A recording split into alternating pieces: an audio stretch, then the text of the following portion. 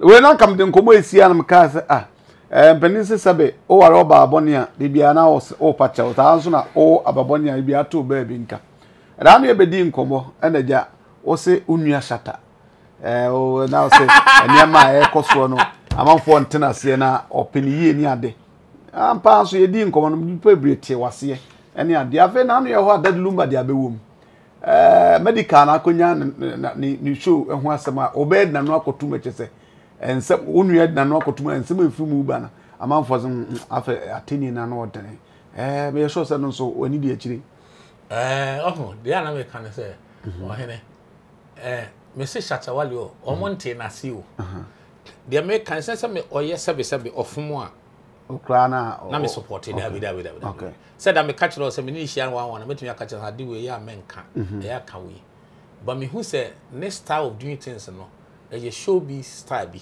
na nipa na enche danim on town obi a na santo kwa di ankanya ne de o medical ntokwa medical aye ni nua on dey ase medical ye ni nua obi na o free planet bi so ba here obi na the same business the same industry obi abehia ne yonko ana meboa yes etimi de no de amenka say enye we na enya na se na do betom se da bi eye industry bi omunyina wom obi adan ne yonko ya me ka ati ase na no ye yom ko ye program be di O2 o O2 Indigo yes O2 bi better O2 se na da bia mo fe se ana mamanfo fe se oni samini wo asem yes ana ya moka sana ya moka yes ana ya moka they say the other people here they are can obi afa say oni samini e wasem ana na nya samini na no samini oni samini no montamo sa O2 ho na mo ye no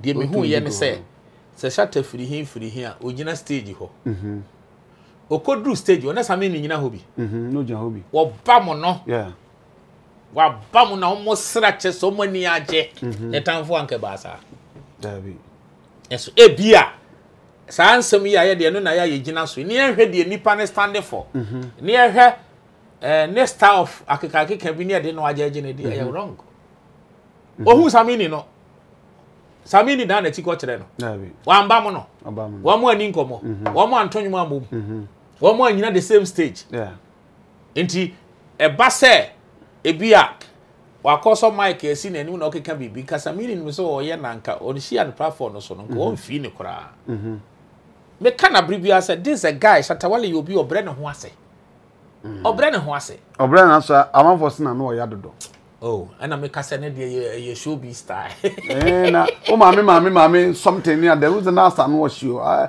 nipa so attacking so your ba was a Ghana so do ko ba asemo na so wonya atamfo me share Mzgee ohun se asemu ho efa enipa bi ho aya na ne kan edne ba ye try obi kan ye honesty ntino na anate ye try fair ntino ne ahwe akane se de yete Mzgee ye lady bi a metie ni pa mepanasem so ho mepanasem pa ba nye se mepanasem ntinde ye se me kam ntimenka okay ma me fam free Shatta ho ahun se Shatta the positions is in say abra or struggle obi amwa no as we drew baby a wodru no there's attack on him e bi pekwan bi apekontro no na wo makwan it no ye one reason atembia no e bi ditia no okay seven preduasa enfum so keteketu bi a obi ya e bi bu ye na aguso Shatta nko akoya ye be ne pe okay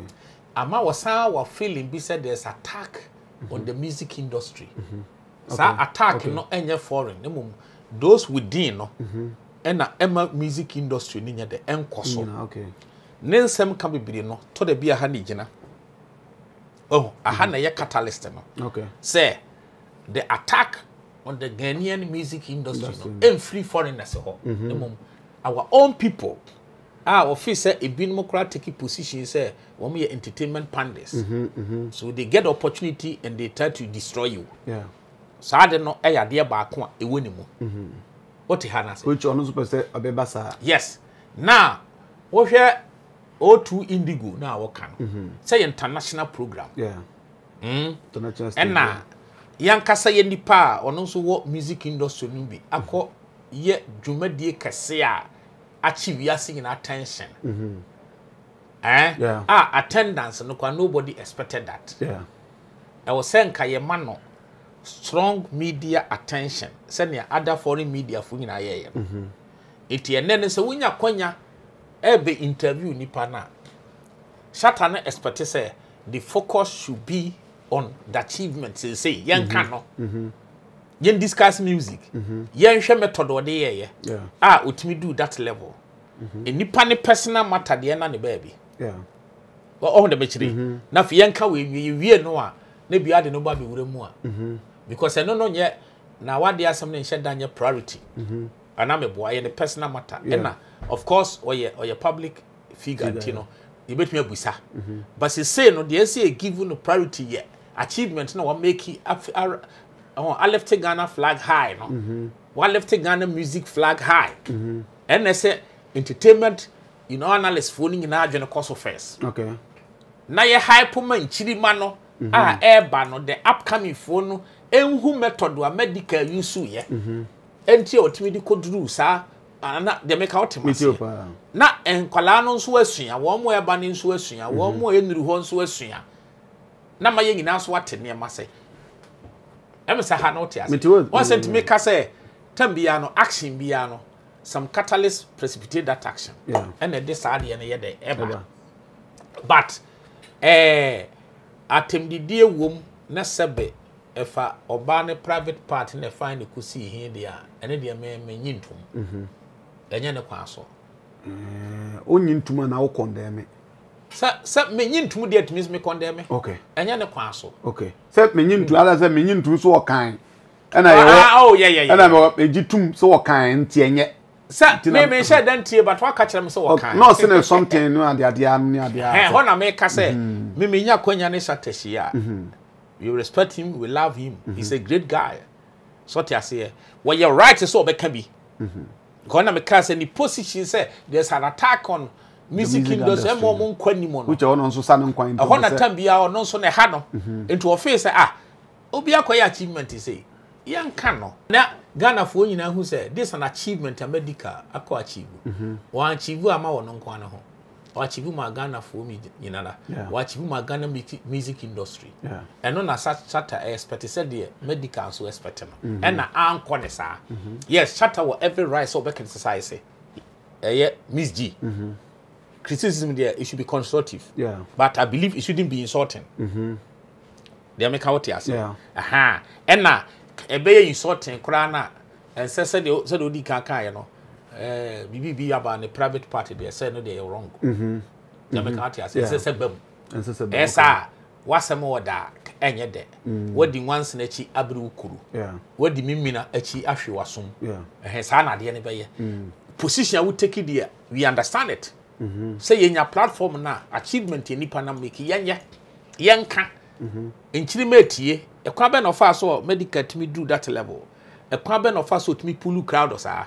E kwa be no trick be no ye ni promo method ne ade no e ko ne say ye say team bi free oni esua bibi ana meboa so eno so ade ho but other aspects is say you rather despite me say on the adwuma obi na adwuma no tene ba bi ono kasa cry and they wo bodwom so people are saying say issue bi ba why should they be involved because no why we be adwuma and wa fan kofo na omo ye adwuma wo but attack on him na sabi buy from Shatta from medical and all that people think say hono so no enkai yes ade no de Ghana fo nyinada Ghana fo nyina ye nyinada ensua bibi wo mu say enya de ye so we are talking of music industry say be develop ope wo mo contribute to the development of music industry you will say kwame despite okay very waboa ma music industry na duru ba bi ne contribution unless say yan kan okre so we be a radio station ni TV nko a eye one na ye hwedo ye ne tetetete as a producer as whatever we contribute to a lot what you say omo a wa form no nyina no sabe nyon na manage Peace FM na nye ru a say kwame na manage your friend is a UTV. On the sub investor, on the shady pansa.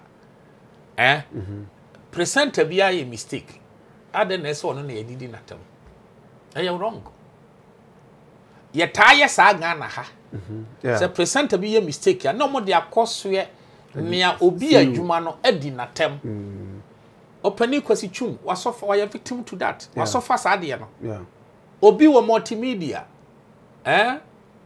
no na multimedia boss multimedia obi wo multimedia na wafom wo obi wafom obi kwasi chum de okodi natam se opani kwasi chum de okodi na se wa yede ye ka gora bi ko wantie ne sa abre no the first obi adwuma no enkere se attack no okay Democratic as yes I and also another form where they killing entertainment industry. Okay. Ebe mo money o mo cross. This is also another point. Yes.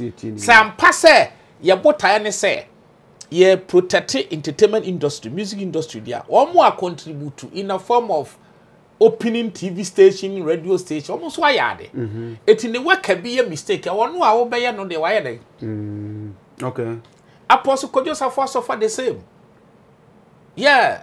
Obi kasa presenter bi ewo Kantanka TV akase motia no aposafo nu aposkojo safo nu odi na tamfrem fram e de suye ne ba kojo safo akofna so anso because a program na aposkojo safo anhwe bi enti saade na wo Ghana ha no enye medical ne Shatta individuals ni bia imagine se na na jei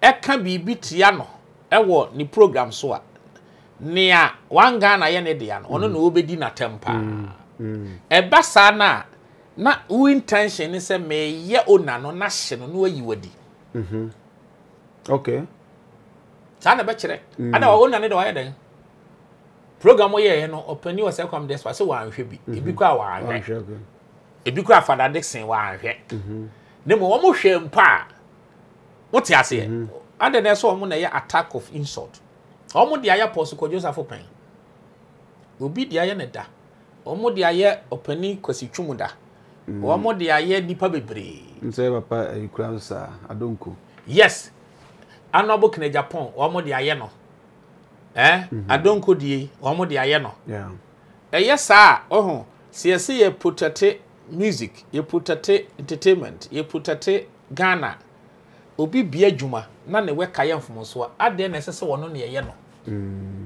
also a key point enti etwasa ye nyinada ye hwe ne ye ja saade no ye address issue no se enipa na kasam na anya oda attack message no don't attack the messenger okay and they were all right enya wo de na waka I don't fault you the make out here me fault too and obi an photo say asema kwa anya oda beka wadwene ne mo the honest no the bia exempted yes you too much one of these social media TV bi one guy be say presenter na kasembi say oni mo na no also source camera scene and say ona na me meye na na de odi ona na temperature well entimata mama ni bufu ye access and ko be react yan sama fo ni tu no fo so ja no ade na ye de sa ade no ete Ghana ha obi se kina Agyapong o man FM presenter bi akoka asamo a anye ne de odidi kina Agyapong atam sa enso bi ko ameka ze kina Agyapong na wada ye de ye o mu nyina da okura se oni example o mention opani kwaku woten adonko yes presenter bi akase wona se ye no apostle Kojo safo presenter bi o Kantanka TV akasem Kojo safo no de Kantanka ba ntime koye no obi wo multimedia wakasem anya obi de opani kwasi twum na me kodi natem no why that culture eno de enye okay and senya de na say unu be ma Shatta so wo mu bi de because no say oye you say movement president to no kra to me de is not giving the younger ones, I mean the followers also the chance to do Shatta ye nipa and obetumi ayen fomoso oye nipa oyen fomoso nti e korete no senti na make say okay and no en condemn Shatta tiu enye condemnation ono no stand for said the nyame de ne ba wi ase a wote ensesa obi e no obetumi say Shatta Wale okay nti oye minua no oye me dofo no wo mu binti na mato me bo e masa afutu na to hwe nkura ansa nyo no nka won to bo asesa o dabi asa odoka tamfo so okay so me pese odo na ye do no ne nkwachiri okay bibia ha no wonka ye nyina be support no na mom don't attack the messenger, attack the message. Okay. Okay. And now be attacking messenger no so cry. And yet the war messenger no. Messenger no parent the way they attack messenger no your parent. So don't attack the father of the messenger. Yes. So eti so be war. Your friend is saying despite media no wafumo attack it. Sa person no and then na some more de ba na nye owner no. Okay. Yes, a discouraging investment. Okay. You be say, oh, opening was come despite. Eco be it radio station money at me na me from Mexican could be a radio. You made him atem. Can Agyapong could be a TV station in radio here their tone me mean ko because it oh that more sa kele investment. Okay. Sort ya say obi tincha won try that. But ning na so can one entertainment industry any music any economy. Okay. Inte ho de obi ye ade a yenka. But omo aye investors no ye nyai sade no. Okay. It's becoming too much. Okay. Ema eye ya. So eye ade eye ya. Sabe mpreduasa sabio ati se miami nua Shatta. Se Shatta fan bi. Ana se Shatta bodyguard bi ekodi nse hu na. Ade na ye medidi Shatta tem. Se ye ntimi nya sa. Yeah. Ono aso be kasa na bodyguard aya de me na mo de be hye me. So ye mfa nya obi nso. Oh, your penny phone any munyam for open yourself come desperate wa bre wa contribute to Ghana. Ya na eye me ya se bibia na omo de adebone kotage no. Wo ye papa kura na ye se ye bone. Sebe otena se ehun se o me wo platform. Me use platform na educating crofo. Na afibia no ye nya blood donation fan ko boa blood bank. E ko wi ase hwinse mu no bi keka ya. Otwetwe moja e de ko yesikaduro. E hwa na oja ye. Ye yesa eye ya. Oh yes, your money couldn't be a yard, yes, sir. Ultimacy, yes, Tembiano, young Shassam no ne attack it. Well, yes, individuals, and I ain't yes, will be a home from so to be from us who are used to soon can. Okay, young correct no near soon can, yes, and yet. Okay, okay. A year too much for Ghana. Send them with the Honana or the wrap up on major organ, my choice for much a no shaking. Okay. It's in a kakra for God and country. For God and country. You're wrapping up no medical, football and Alabama money, Afia the whole show, Mzgee, so or maybe a debut on so no, a football crowd horse, the SC, who's about to be a battalion to be warm about to oh, yeah. Mzgee, I mean, fine starting so money moon about more. The program no bay, you know, a program one, a chicken temptation. Yeah, a chicken temptation. One, she a panel no. Panel no you be a almost your forthright. Panel members don't do na your forthright. Said the assembly tenor no bekano. They make come boy. He on nada assembly. On nada yeah. We should be to say A+, or no one pretended. Yeah. The war assembly tenor bekano. Yeah. And na or can the one akumum. Yeah. One say omu nyina so intellectual so madwene mu do. Into oni nipa we more daily a o so onya kokoduro. The Democrat say, "Oh, program we so we hear kokoduro." Me dem ni say oyade. So can any nkrofo o kasem a no mu rafi sebe onye twi ni. Nti twi no se ne me meka no no. Ono no ntime nka ne saa. Nkrofo ante ase saa ne ya start ye campaign kuratia ne say be pam ne kura free program no so. But they forget say dipa no kasa no. So onye twi ni. Abomodempo. Onye twi ni. Nti di wa ye twifo be ka twi ni sa na obetimi aka no. Ontimi nka. Ebe kra na obeta so obu ahwekwa no ankobu ni yie. So ti ase. They said we be say tongo says otwe aponchena so ma otwa o mafiri so so ponke kon. Ana say sebe won tin kana kasa papa. So ahu. Na enkana kasa mini gi ogbe. Send in the home car bonnet. What is your name? Mini gi ogbe. What's your name? One thing can I cast up a panaco coming in you bear. Let's just say, oh, what I say. Oh, eno na da ne enkonde kasa na wonte. Uni wo se gan kasa na yetona. Eti wa no chia pe. Ekoka bibi foforo. Wa krofo ante ase ama Mzgee ni saa. Eti no ofum wo kasa no kura. Hey!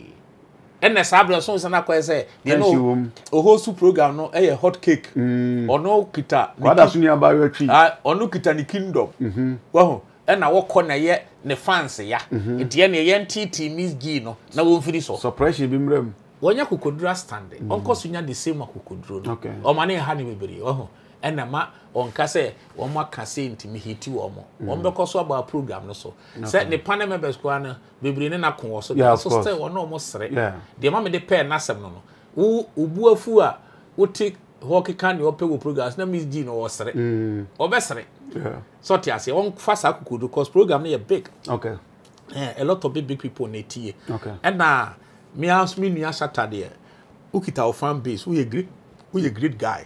Because what I bro ho ase. Because I da full stage said there ubun kotojo olumba ni mu da form say lumba in shit out. I was highly impressed. So me das makach on say Shatta de obre no ho ase. Wo hu lumba say lumba na ye legend. It ma beto no stage so there what da form. What da form say lumba in shit no.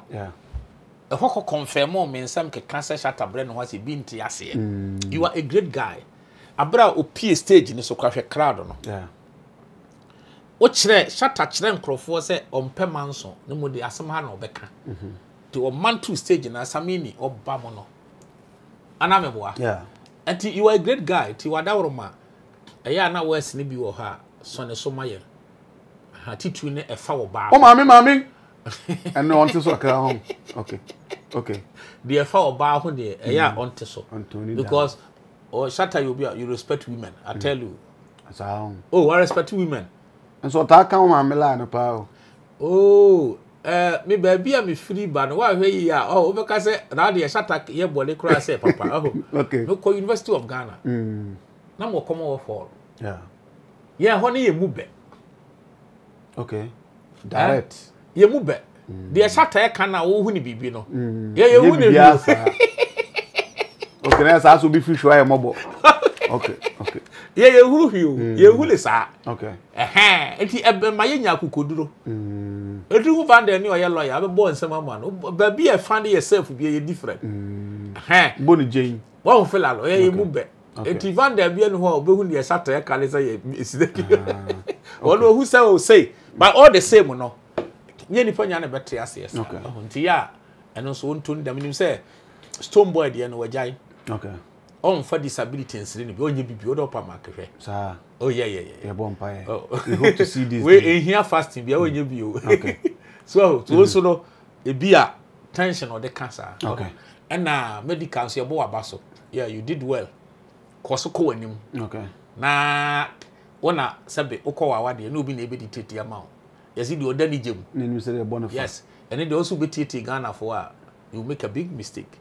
So I say, in Ghana for na ye de na obi kura do me wa nkan. Okay. Na monye dwuma no. You are doing well for Ghana. Amen. Bo mu nyina baso. Okay. Medical Shatta, Mzgee, they are all doing well for Ghana music industry and entertainment.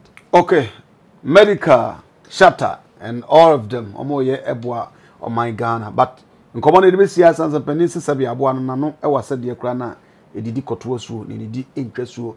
Na emom se bia apomuden ho ha bi na etete wo che se opa bia de natural means of treatment e de bawa so health and wellness center wo Accra social welfare mpatemo ho na se Lutheran school no and afi Action Progressive Institute ho na nana okogidom Oheneba Ntim berema makani na bom bra na bejaya so ndo fan no mantuga opa gold akobo ase ti opa ya sa bra medina pia o haram de besi we da say ya fasrama Simiclear beauty product Simiclear product Ghana for ye nuaba mebe ameto nkusronko a ode ye ankasa oba de ne pa de ama yoman ne de aye enu ti so woni pa kokko ana wo ni patuntum ye obia ne de nti wo fra na wa chirichim se me ni patuntum ya ma ni patuntum de o kokko so ana wa chirim enu da nchen so ankwada nketo ano de nhwemu chire se so mu nyina frim kola mu ba mpani mu a eya mo be de ntu bia na aye basa nyina so tuminya Simiclear beauty product ebe mo akwada na wa wo no Ghana ha no